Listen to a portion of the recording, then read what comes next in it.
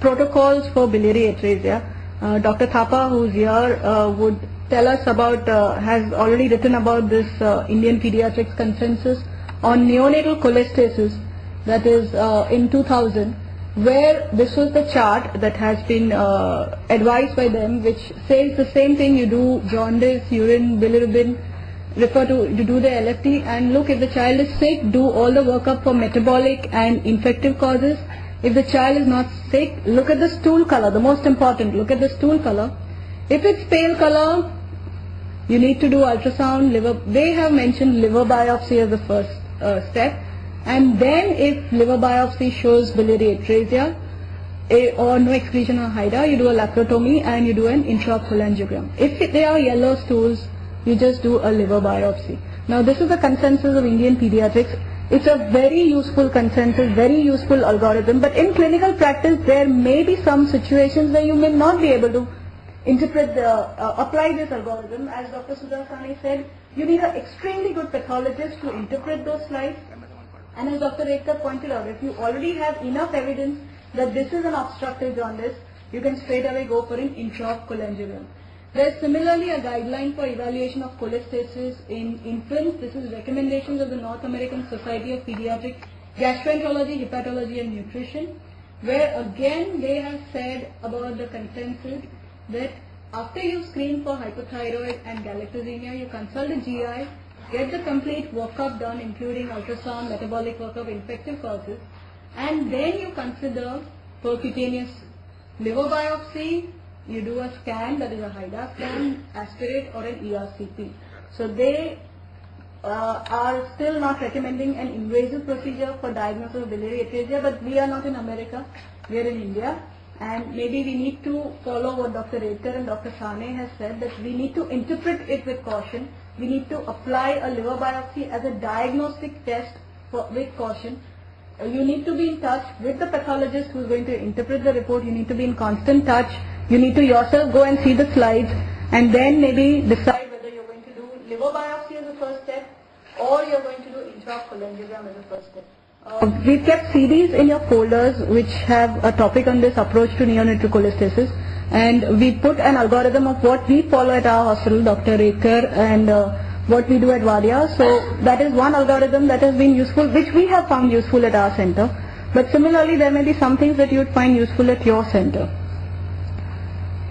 So this is the same, the cholestasis guideline recommends that a liver biopsy be performed in those patients and interpreted by a pathologist with expertise. Now the limitations of liver biopsy that Dr. Sudha Sane has pointed out is the most important. It's pathologist dependent. You need a pathologist who is extremely good in interpreting the liver biopsy. Again, neonatal cholestasis is an evolving disease, so interpretation on a single biopsy may be difficult. In fact, we've gone through case reports where some centers have done 6 to 7 liver biopsies and finally picked up biliary atresia. So it's not necessary that one biopsy is going to tell you yes or no. They express over a period of time, and early, if you've taken it early in the course of the disease, you may confuse it with neonatal hepatitis.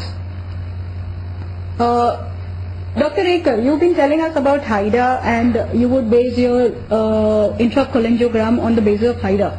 How reliable is it?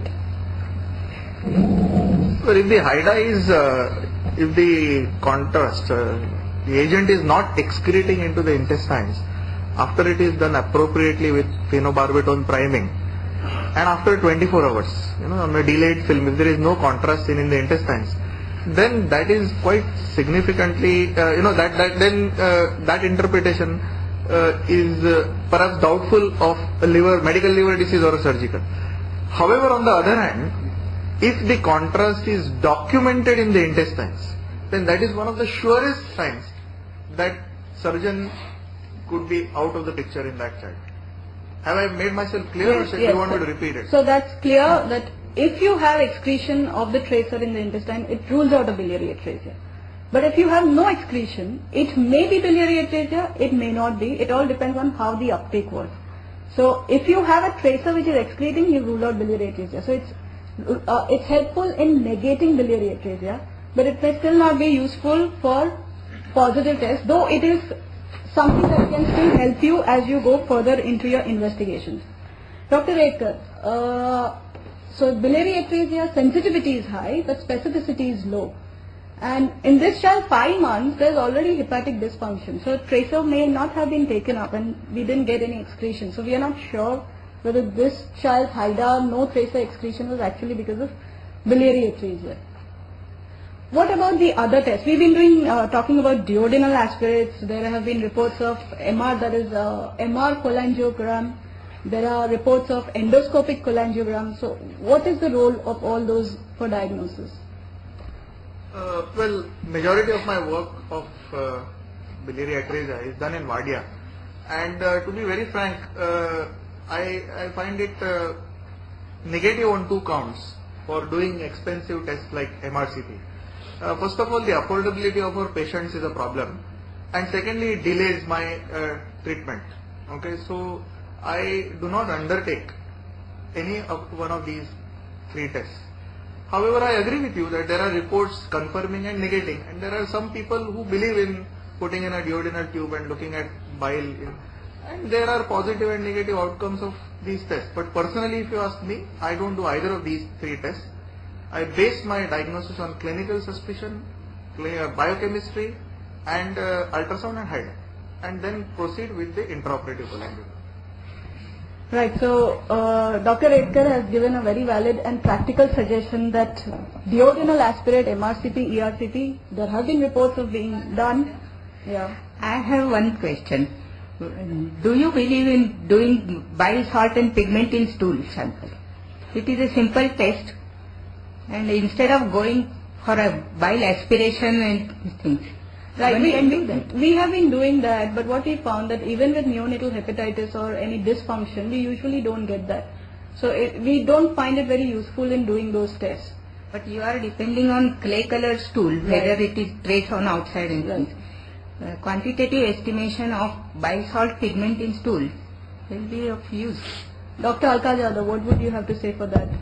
Actually, the estimation of stercobilinogen, the quantitative estimation, the facilities are not available actually. That's the problem. We have not been, I mean, maybe anybody else, but I really do not have the experience with it. The quantitative estimation, we don't have the normal set standards also. We have been doing that stercobilinogen in stool for lots of patients, and we found it not to be useful. The problems with duodenal, we've tried duodenal aspirate. The problems with that is you need to put the Rice tube into the duodenum. Sometimes the tube may be in the stomach and you'll get nothing, and you'll say, oh, this is biliary atresia. Sometimes the tube is coiled up and again you will say, oh, nothing has come, so this is not biliary atresia. So it's a duodenal intubation. So that's difficult. Test is cumbersome. You need to remove the aspirate every 2 hours for the next 24 hours and see whether any of the aspirate is having bile in it. So this is a cumbersome test, not very useful. MRCP, the problem is you need general anesthesia, deep sedation. There's very little experience of MRCP in neonates in Mumbai and India. So this test, till it's standardized, we are not recommending this as a routine test for diagnosing of biliary atresia. ERCP, you need a scope that will go into a neonate. You need again a general anesthesia, and there are chances that you may not cannulate the bile duct. So this is one problem with all these tests. So though they are really hi-fi, non-invasive, they still cannot be recommended because of its limitations in neonates. Now in this child, percutaneous biopsy could not be done. He was 5 months, he already had a coagulopathy. In spite of giving repeated fresh frozen plasma, those parameters were not getting corrected.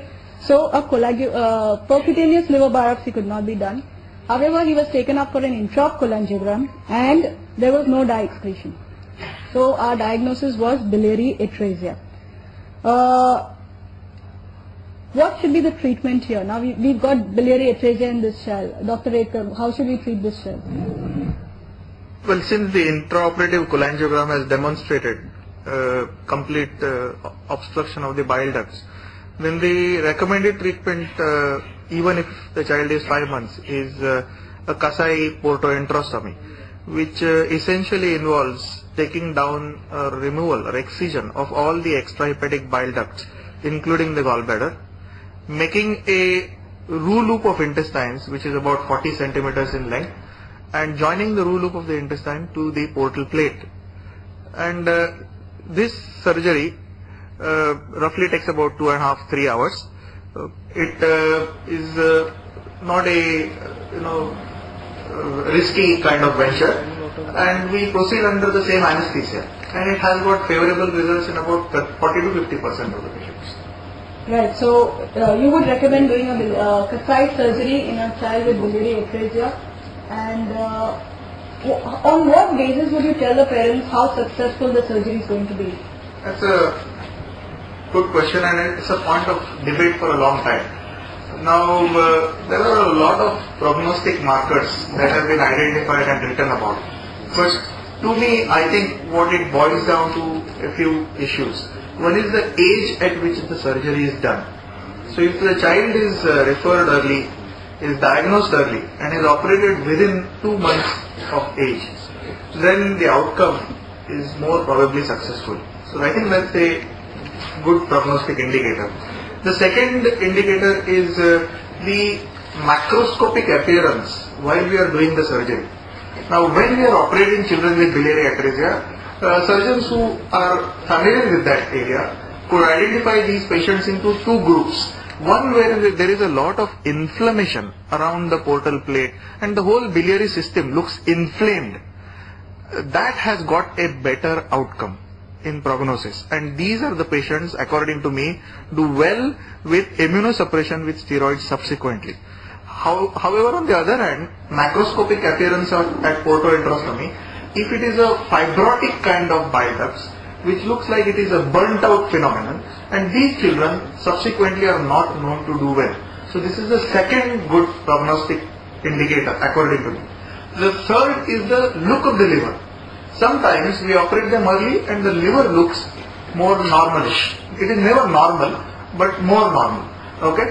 However, if we get them delayed by about 5 months, the liver looks absolutely cirrhotic. Okay, that has got poor outcome. And of course, there are histological features to base it as a prognostic marker upon the size of the bile ducts. Less than 250 micron bile ducts are known to have poorer prognosis outcomes, and more than that are having better outcomes. And the other and smaller component of biliary atresia patients is what is called as Basem syndrome, described again by Mark Davenport from King's. This is biliary atresia and splenic malformation.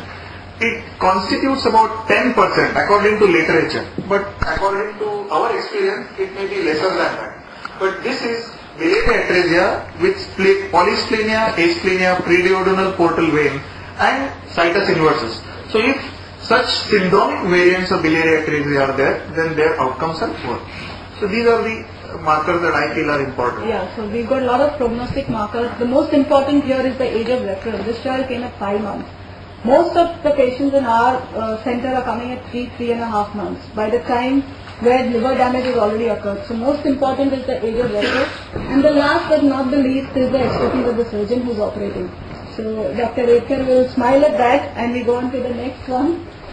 This child did undergo Kasai surgery, but he already had a cirrhotic liver and he died post-op at 8 months of age. He underwent Kasai at 5 months, he died at 8 months of age. He had all the poor prognostic markers that were present. He was referred late, he was operated at 5 months, he already had hepatic dysfunction, ascites and all that. So obviously we expected that he is not going to do well. Dr. Alka Jadhav, last question. What are the other drugs that one needs to give? What about the multivitamins that one needs to give in these patients? Actually, since it's a medical surgical fusion, surgeons always tell us that fine, we have operated and fine with it. Now the ball is in your court, and the child comes back to us for a pediatric medical opinion, and we really need to follow them up. Actually, there are 2 issues. One thing is that we have to really monitor the liver function, so that we really have to keep monitoring these children so that they don't develop the consequences of chronic liver disease. And the thing is, for that we have to give them the vitamin supplementation, which means A, D, E and K, these fat soluble vitamins, which we need to give them at least in the 10 times the normal recommended dosages. There are various regimens, either you give them daily, some people daily in these recommended dosages, or the vitamin A is given monthly with vitamin D every weekly. So depending on which regimen you want to follow, but water soluble vitamins are preferred to be given on daily dosages. That is what we prefer and we give it. Along with that, to reduce the pruritus, we definitely give phenobarbital 3 to 5 milligram per kg, along with also deoxycholic acid around 10 to 15 milligram per kg per day in 3 divided dosages. People have recommended cholestyramine, and this is about managing as far as medical management is concerned.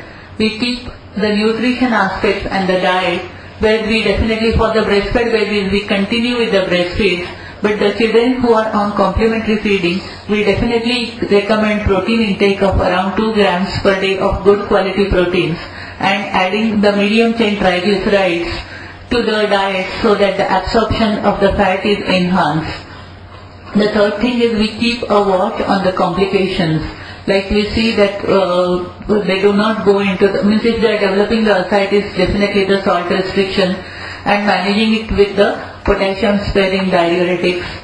Then we keep a watch on the, with the help of ultrasound to see whether they are going into the portal hypertension, and keep a watch on them so that they don't bleed so easily, and we manage to preserve them till we prepare them for the liver transplant.